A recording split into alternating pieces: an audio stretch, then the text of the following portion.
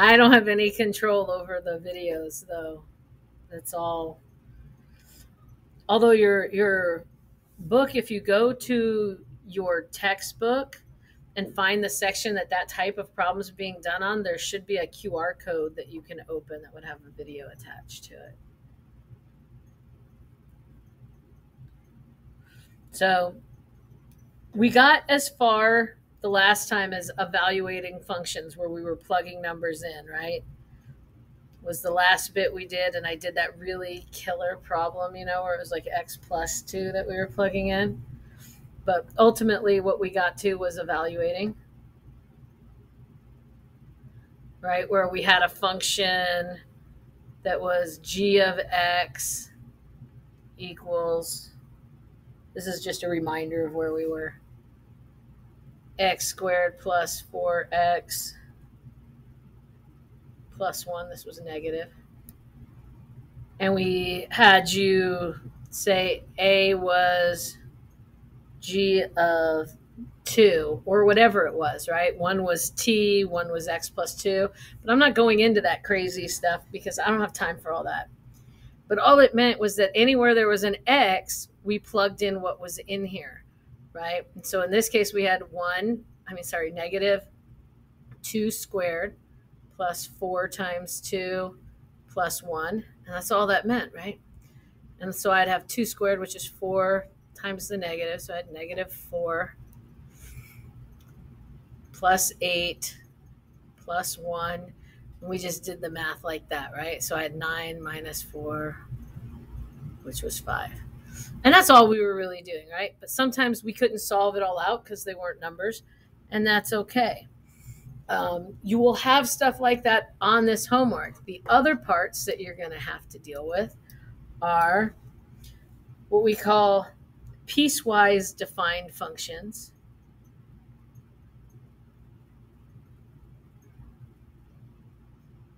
I never know, is the E first? I think the I is first.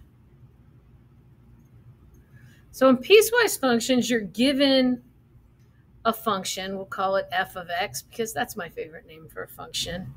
And you're going to have something that looks kind of like this, and you'll have 1 or 2 or 3 equations in there, right? In this one, it would be if I have x squared plus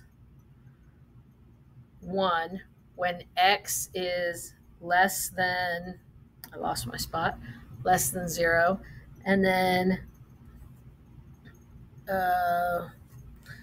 x minus 1 when x is greater than or equal to 0. So basically, depending on what you're inputting for x, you're going to solve a different equation, right? So if I say evaluate this function, f of x, when x equals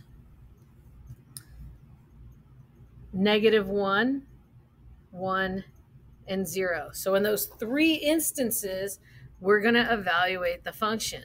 So if I have f of negative 1, which one am I going to use? I'm going to use this one, right? Because it is less than 0, right? I'm plugging in something less than 0. So I'm going to use this function. I'm going to use x squared plus 1. And I'm going to plug in negative 1 and square it plus 1, which is going to give me 1 plus 1, which is 2, right? If I want f of 1, I'm going to use this one right here, right? Because 1 is greater than or equal to 0. So I'm going to use x minus 1. And what I'm going to plug in for my x is 1. So 1 minus 1 equals 0. My other thing that I'm evaluating for is 0. So if I have f of 0, I am going to use x is greater than or equal to 0 because it's equal to 0. So I'm going to use x minus 1 again. And what I'll plug in is 0 minus 1, which gives me negative 1. Does that make some sense? So when you're doing a piecewise function, all you're doing is you're looking, don't pay attention to the fact that there's a ton of stuff going on. You can't see what I'm doing this too, but this whole section here, right? There's a lot going on here. Look at what you're plugging in and see which one of these equations it fits for. There'll be a set of rules off to the side. You'll have an equation, and then you'll have a parameter for that equation, right? You'll have another equation, you'll have another parameter. This one says if I'm plugging in for x something that is less than 0, I'm going to use this equation. If it's 0 or anything bigger than 0, I'm going to use this equation. So the equations aren't going to be that difficult. You just have to pay attention to which one you need to solve for based on what you're plugging in. So here you've got your equation, and then next to it, you'll have your rule, right? So x squared plus 1 if x is less than 0. X minus 1 if x is greater than or equal to 0. So depending on what they ask you to plug in, because they'll always ask you to plug something in, you're going to determine which equation that you'll use. Not too difficult, right? But it can be confusing sometimes. So, and you will have a couple of problems like that. I know, because I like them. Sometimes you'll have problems that are finding values when f of x equals 0, right? What does that mean? That means whatever they give you for the function, set it equal to 0 and solve for x, right? If I have f of x equals negative 2x plus 10, well, it says right here, f of x equals 0. So just set it equal to 0, right? Write it as minus 2x plus 10 equals 0, and then just solve for x, right? Where do we go? Well, we'll start by subtracting 10 from both sides. Minus 2x equals negative 10. I don't care what 2x equals, right? I care what x equals. So I'm going to divide out that negative 2 that's being multiplied, and I'm going to wind up with x equals 5. That's it. I wish it would have made a pretty box for me, but it did not. What if I have f of x? I'm tempted to get bifocal glasses just with no prescription on the bottom so I could read my cards without going like this. X squared minus 5x.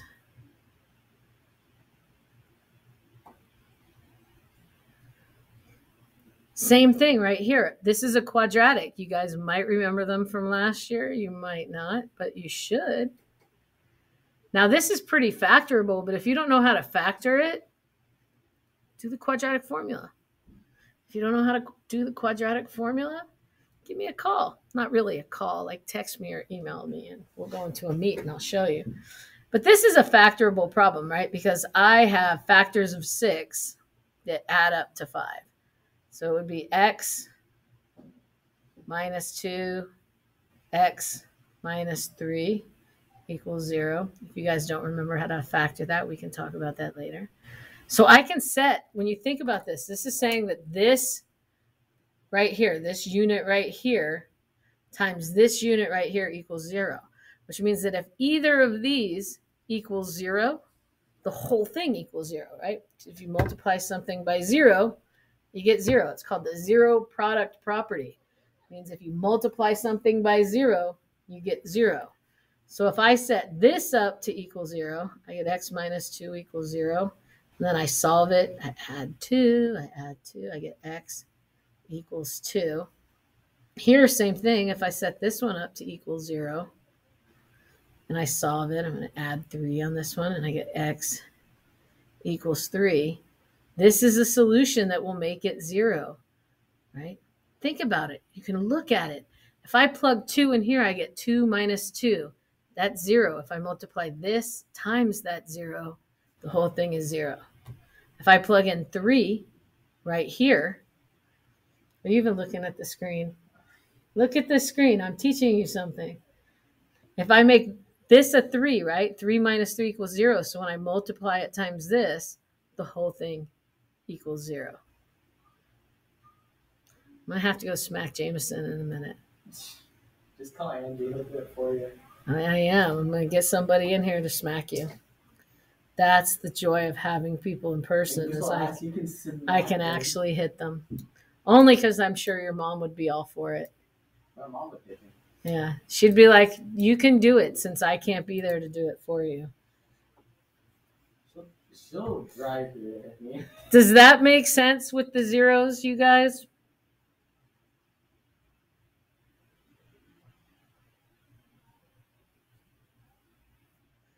Alina gets it. Anybody else get it? Yes, I'm liking these answers. Possibly. That's close.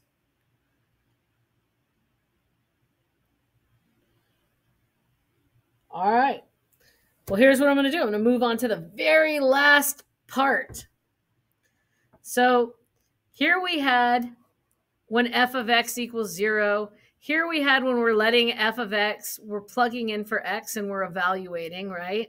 Just in piecewise. Otherwise, we were just doing it a regular one. Yeah, just watch it. The last one that we're doing is we're finding the values. Look, I changed colors just to change things up a little bit. When f of x equals g of x. Oh my gosh, that's crazy, right? But if you think about it, f of x and g of x are just names of functions. So if I have f of x equals x squared plus 1, and I have g of x equals 3x minus x squared, and I'm saying, what are the values when f of x equals g of x? Well, if f of x equals this, g of x equals this, I can just go x squared plus 1 equals 3x minus x squared and see if we can figure out how to figure that out. Right? So we're going to combine our like terms. I'm going to go ahead. I'm going to add x squared to both sides so I can move that one over. And I have 2x squared plus 1 equals 3x. Right? I can move this 3x over. I'm good with that. Minus 3x, minus 3x. And I'm going to have 2x squared minus 3x plus 1 equals 0. Now, I don't know if you know how to factor that or not. I have a little method for doing it if it's factorable. Sometimes it's not, but I think this one's factorable. And my method of doing this to try and factor something when I have something other than a 1 here is I multiply these two things and I rewrite it. I write this now as x squared minus 3x plus 2 equals 0. And then I find my factors of this, which are easier, right? So this would be x minus 2 times x minus 1 equals 0. And then I just have to plug the 2 back in here. I divide it out because I multiplied it in before. If it divides evenly, I just write it as x minus 1. If it doesn't, I can take this 2 and put it in front, and I'd have 2x minus 1. So that's how I factor those, equals 0. And now all I have to do is find the zeros of this. You can do the quadratic formula if you want to. It always works on any quadratic, but sometimes I find this a little easier and it gives me a little something to play with. So my solutions are going to be x minus 1 equals 0, add 1, and I get x equals 1. My other one is 2x minus 1 equals 0, and I'm going to add 1, and I get 2x equals 1, divide by 2, and I get x equals 1/2. Hopefully they won't be all that complex, right? But we can make any g of x, right? If I have a g of x, x plus 1, and an f of x,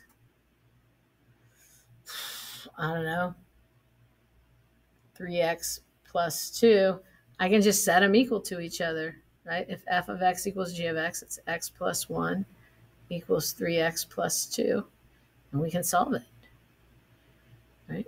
Minus 3x, so I get minus 2x plus 1 equals 2, subtract 1, minus 2x equals 1, divided by negative 2. I know I went a little fast on that, but I also just made that problem up in my head, right? Because I can set any two things I want equal to each other. So if it says equal, just take whatever it says that they're equal to and set them equal to each other. If it says evaluate when f of x equals 0, just make a f of x equals 0. Take whatever it's set equal to, right? And set that equal to 0. I'm not in the mood for that fight.